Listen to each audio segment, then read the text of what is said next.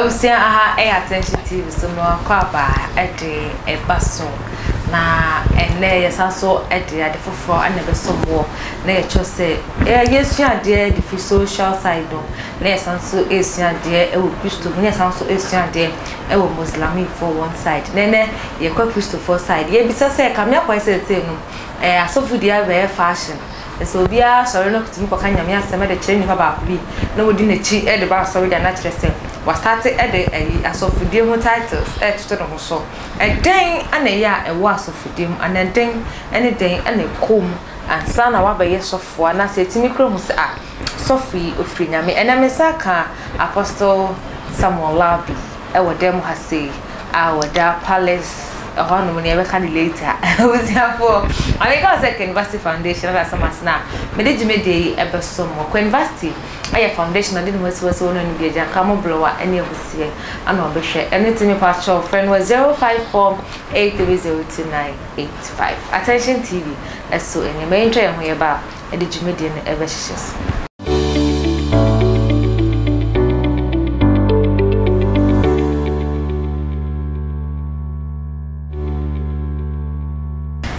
For you try a wire bar and attention to your other for cry and never so you be say or say a yana of food in the queer fashion and I say a yana I am sorry I must make hepatitis be that to me who and you be sir Professor Sammuel Larbi you be say as of food no a day and you come a day and you womb yana a question woman I say sorry a woman. I say, Obia Sada Person, yes, for and it's Yebisa Prophet Sammuel Larbi. Or yes, so far, with the Palace of Zion, Ablukma Cave, or an sorry, I was seeing for and come on in the with whenever person so and yet person coming out. Frobi, no, soon Frobi. No more spreading news in the country and say, attention to your near the for and I'm the summer at the same papa, we say near Prophet Sammuel Larbi, Uncle Trey, Papa Makwaba. Yeah, but just say very book. I don't actually in theatre. Oh, okay. Just say me now, would you know any sorry no correct? Yeah. Okay. I'm about to me and ye bitter say, come here, say no, as a video lifestyle, a bear fashion, or be a sorry, or the titles be from a prophet.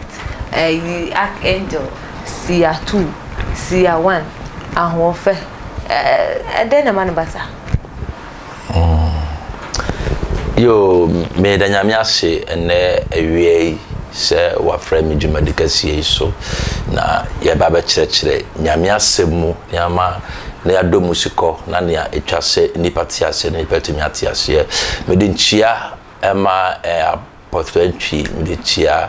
Michia na yerenso Michia Zion atafunyina Michia sof mame nyame shiro bia nyame som ene asofudie no eyofre na se so bisu ene jemu so to me fa. Yeah, because Okan Baba or catch Jeremiah say a bra would down my yem na me see with D4. That means say a bra or down my yem no see no D4 there. And the near day as of the no war no.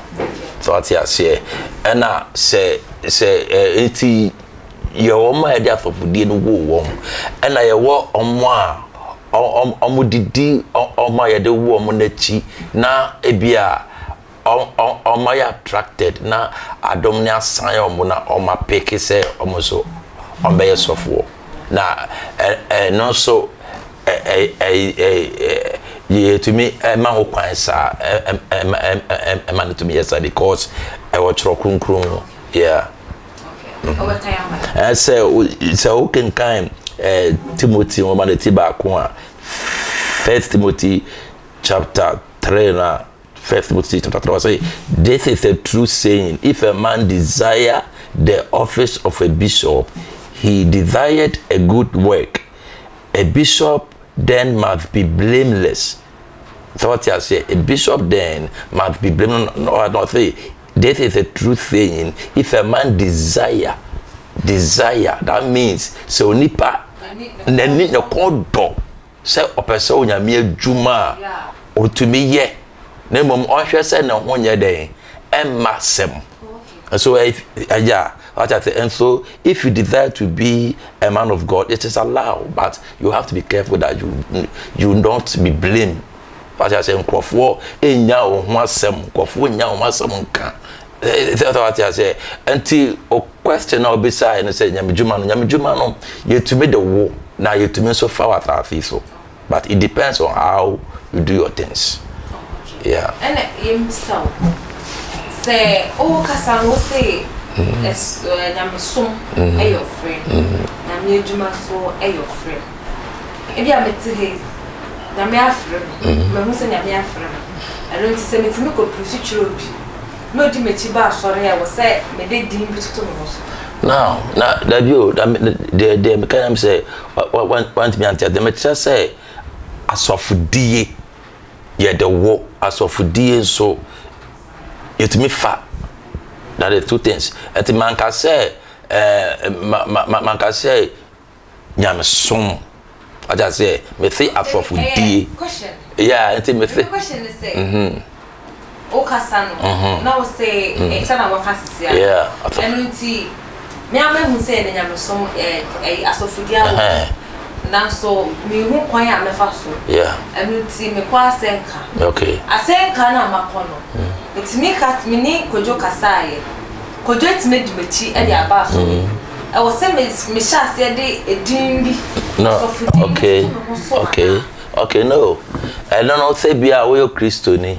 Na say bia wa beji Christo di. The moment wa beji Christo di no, you have become a disciples of Christ. So it is allowed for you to go and preach the word of God. That doesn't make you a prophet or doesn't make you a man of God. What you say, but there so ukwa bonten na ko kanya mi asem na obidi wachi ba sorry ya. Now say you desire the office. You desire the officer. Say desire office of a reverend minister, a prophet, a pastor, evangelist, and all other the office now. You have to be trained before you can be qualified to do certain things. Until so person we nyame adwuma as I say ebia wa befa nyame ebia wa sakra enya say wo sakra ya ye bo wasu na wa be sofo. It doesn't work like that. What sakra, you desire the office of a prophet or a pastor, you have to go under training. As I say oba na ye ofantiti mu na ye tetew na ye kyerɛw subanya as I sofo wo ye what I say yeah, bachelor, the doctrines, and how you have to talk, how you have to do your things, how you have to walk, how you have to behave. As I say, yeah, bachelor, Bible nimu, Bible nimu, send your name in etie, and sana ye share. Say now you know much. I'll bet me abe ye ebia software. Asana ya odeni. As I say, as ebia office of a reverend minister or a pastor or something like that. As I say, but one to me and for per se, my junior me di, but my kojina kwa we preachy o be di mechinti no Matia sorry, it's a friend me prophet and I a friend me bishop. That is wrong. That is wrong because a nemba na o bano and now almost fast to buy no. So obi who say ebia osofo be ye adwuma na on konante ebia be 2 months be 3 months be 1 year na ohu preaching na ebia otumile di prayers and na otumi ye church kakra bia na o say wa be ye osofo ti or ti asori na asori kra no nya obi na ti asori o your founders your omutumi founded churches.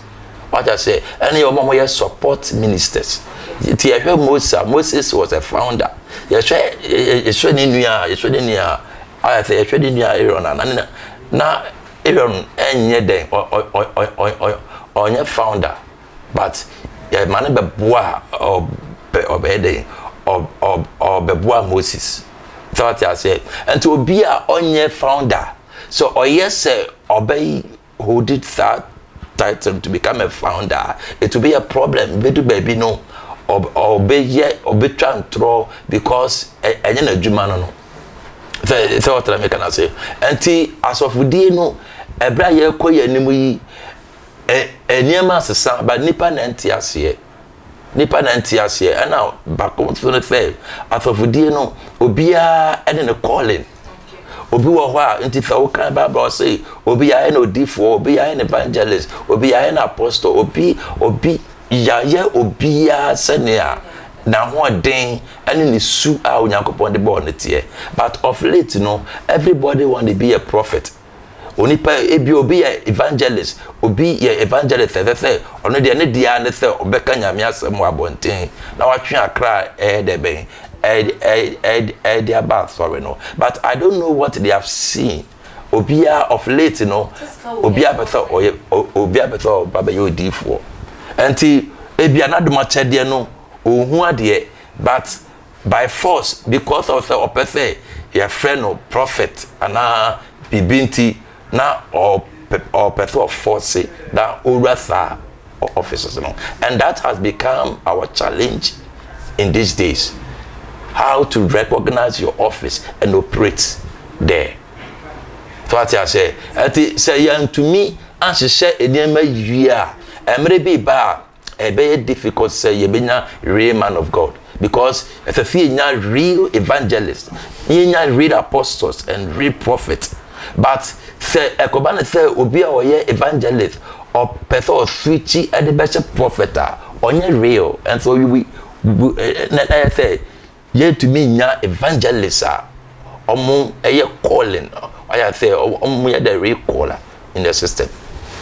Anti as of no sani na wo kan asem no de etie pa na say ye to me frɛ onyankopɔn frɛ onyankopɔn de bɔ na say oba fa things so a ye to me fa according to Timothy na making kan ye de ben a chiro Paul ne kan o say obi fa juma or say this is a true saying, if a man desire the office of a bishop he desired a good thing. And to tree no earlier na man say tree now na me has say no say Bible no until on between more okay and there now so when you tree oh okay tree Bible na kasa was tree was yeah na yen kind tree yeah anti they make answer kofia yeah Timothy woman no first Timothy chapter 3 okay first Timothy chapter 3 verse 1 going okay Timothy woman no eti yes and move back I say no kwasem ni say obi pe ohwefo adwuma say obi pe ohwefo adwuma wa pe adwuma pa enso dia timie no say eso dia o say ohwefo no say na so dia o say ohwefo no say onye ne ho asem bi nka ye nya ne ho asem nka ento osofo a ye nya da bia wa asem da pa wa so da bia ye beti afa wo na wa ye beti wo na wa ye wo na prison wo na nam ha wo da bia onko because ade ba kwampe me hu ne say obi a person trendy enti e say asofo e person omoye celebrate you say dan me can sa but it bremo no before you see a prophet in town there's a problem. You take odi for Samuel abakromu a na oteneka na ye issue enti adifo pp adifo the real prophet and the real men of God, they don't come out like that. It's hard for you to hear about them. But of late, when we know otia na okeka and somewhere okay. Or say near or desire the office of a prophet or a pastor or a bishop. As I said, ne yire eyebako. Nani so edaho. As I said, nani edaho. As I thought you be a nani edebe. These are the qualifications of pastors.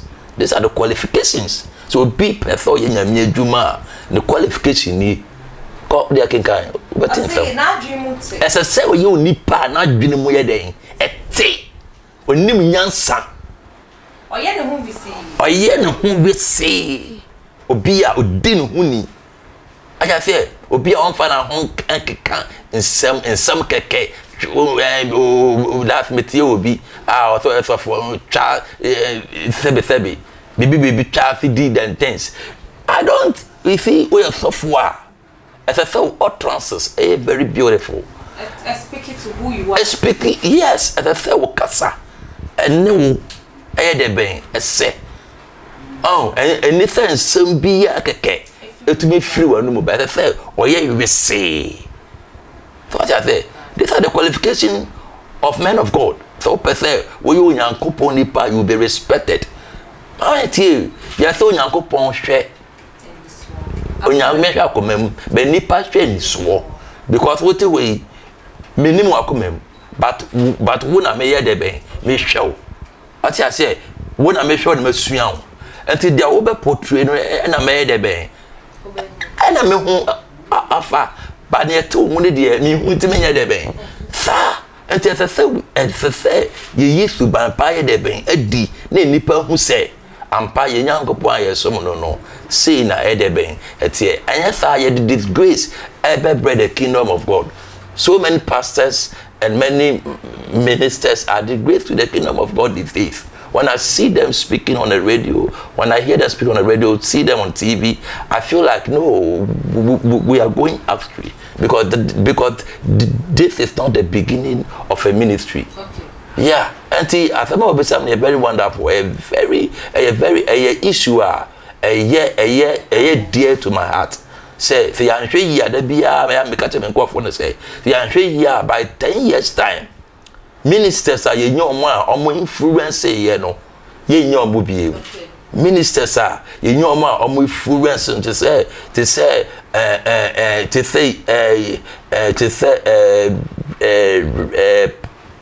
Pastor Institute Anaba and Ajila Saremone Pastor Otabelmo and the answer ya generation ye answer ye to me nyasa microphone. Why? Because foundation na ebanenye. First no now obi person software or software say me yet no ubutinya software say onya ho bra software be 5 years 10 years ya beginning e bra na ye pe say e bra nyakopon frɛ ye fate asɔre no ye swa instruments ye swa speakers ye swa nkunwa ekoye all night nya san swaba so we give ourselves but of late no say ya no ya so for asofo a omo person be sofo no obia ye say oben wa opeska yeah obi be boy instrument opeska obi be boy keyboard opeska obi e ben wa o person after say service na pon no de be na de be mame sika what I say enti the real gift the real anointing they don't desire, they desire what we can give to them right now. They would be moment to say ya enompe mun say na economy ni say na we ase akoye ntia the economy ni we ase akoye de eno de emfa Kristosomo. Okay. What I say because say o person we nyamedwuma it's a sacrifice. Yeah de yan abo for real. Yeah de yan abo for real. Today be me catch my busuafo say yeah program na mamba me ma obumfu because me wi ase de me my busuanko ade. So we are sacrificed to people. Said I used to sacrifice to mankind, you know. See, I say yes to the no more for we or sacrificing ni oh yenti yesu anware yenti yesu anwo yenti yesu kra na on shada ni mpena yenti but yeah ya be masa ya wale we dey enjoy. Yes. By yenti yesu sacrifice ni all this all happiness ni panya na ni age no o boy ja o kra be weak kwa na you see but Jesus sacrificed this things all now our side is a wuye account but ene sacrifice ni eni asafo mu ayroho ene se we ya sorry na we ye no krojin ya enye easy obi fro bi say o mebo keyboard kra omma because omo e charge e ton ni e ma na ye obo keyboard wi a ye be ba na ebia ye be ba na be 100 cedi but wa won ton we ni apo sorry na waje ebia ne obi afri akoma mu ato offering na ebia eye 50 Ghana o pay the ebia man and to friend na onye dey and so we are changing the faith of a ministry and I'm praying if my prayer say God will have mercy upon our life o say metwaswa ope ahowoye odipa o say sadi pa na onye obi oye debe opa hohoye obi person oye osofo a onye obi opa hohoye hospitality obi nipa I mean at times say so obi yare na say okosofo oda yare no na one show okofia obi yare a hu say onifika because onkra adwuma ni fika nyina ebia wo no hunya wa ide ben wa say no na fe nipa koi eba wo nchen na wo saka say ko over 2000 bra ansa na me de mensa to so bonfire ma oh man me at times eya me feel say something wow enti o see the onyame friend no a wafa asofodi no onpa hohie onti nanim onji ni panyina mo hwe se bia we sika ansa na wajeje no so ana say we de hwerata de a wasaba we de yimu yampe ahohie and that it's a no ministry no ministry ni ya so dan na esi wo no aso dan ye hia dan aso dan ye hia ho ne ya kire the real ministry say we pia bonten na wo show kindness to your neighbors ano na ye ministry no sanity anti bebre de ben misunderstanding the ministry no enya so dan mu say me ne won akosua ebia kwam do na woni ska no to aduane ama yadi what you say that is the gospel of Christ enti onpe ahohoye enti osophobia onpa ahohoye osophobia oyere empa ahohoye osophobia before say ye be hu no before say ye di ye ni be hu no agi say ye tua be 3000 be 5000 then ye frɛ o ma fika na say ye frɛ o ma nipa e bon pa say nyame ebehu yamobo na yadi ewiafi achi na yansa yete bia onyankopon de boye I say onim in church that is where the destiny is we so you bia onim bible we bia ba fa bejina na we ba fa quotation na onim the ti onim the nine so what you say so we sure say quotation na oba be use no eni nie say usua de nyamsom twa ko fi am control nyamsom aye bia ma o ma yo nyamsom enye asofo enye nyamsom enye bible mo sem kwa na ye ka ho ye die ye de ben ye educate nipa e bie nipa dwenem hwe schools bebeba e wo Ghana bebre e asore na e de ben e de bae and so church is education until say wo yo bia wonnim ade wonsua ade wa dwene mu ndo ya wontumi nya sofo yeah etina efese opeso ye sofo a o quantity yem o efese o quantity yem etu wontumi ensakra wontumi enya wontumi ensakra be ye 1 year be 6 months na o me ka say me ye sofo mate asore enti nkofo megum no you are wrong oh that baby mbakutia say Nyame asem na yeka.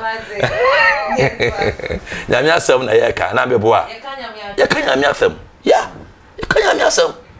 What you say quantity him Bible say Elisha would Elijah chi for so many years.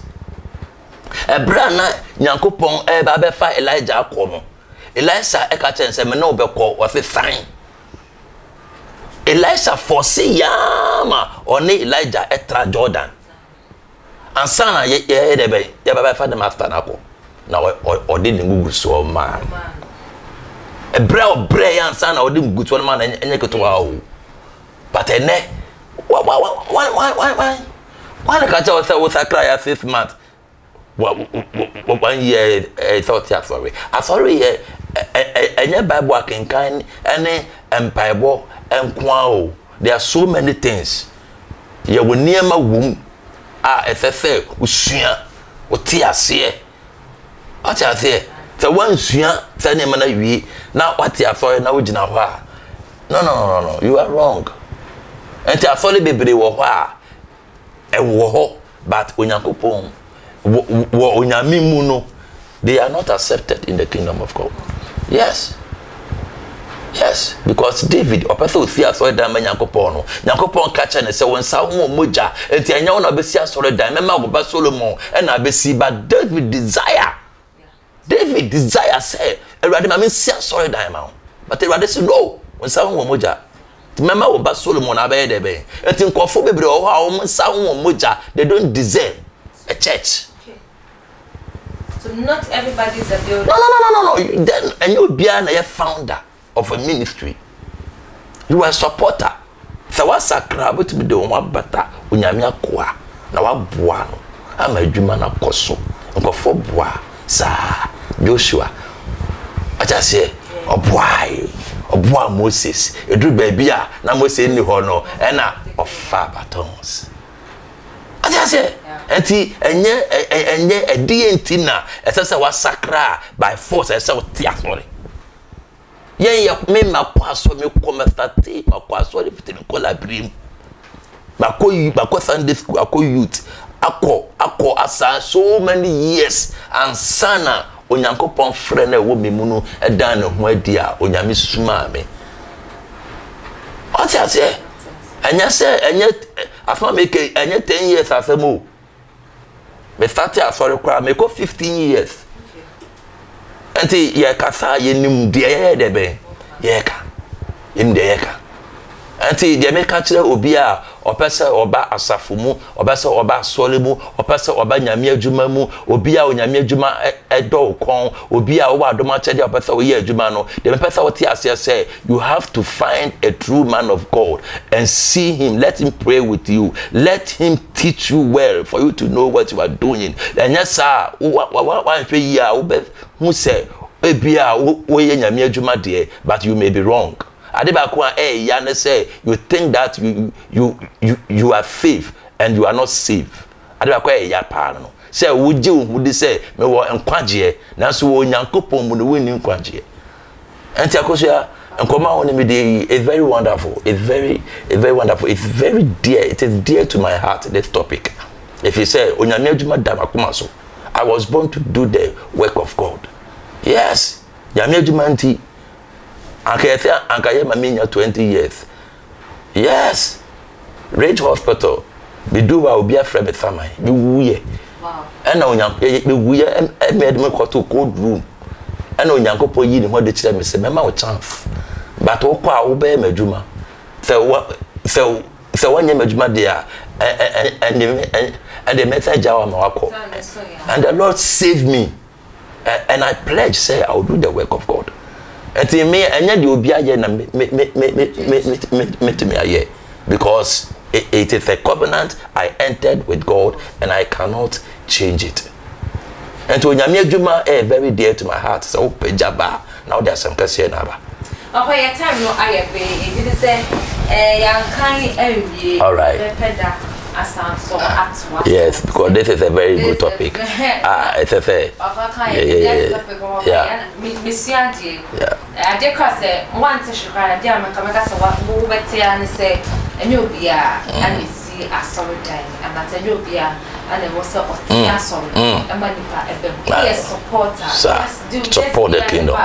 Say it's cafe now bit me and just do it. Say your instruments sister now bit me and just do it. But a corporate sorry there never know one member from many prophets Sammuel Larbi and an exchange come a dark palace of Zion as a war. Okay, watch out, Papa. A quotation here, 1 Timothy chapter 3, verse 1 downwards. The enemy Arians, the record for there's also any prophet, any Shan, watch it, Papa, a year, meeting any Acusias, Purpose. I say a university foundation and a summer snap, religion, ever so, attention TV. So your Facebook and YouTube as Attention TV. May that say, Macron.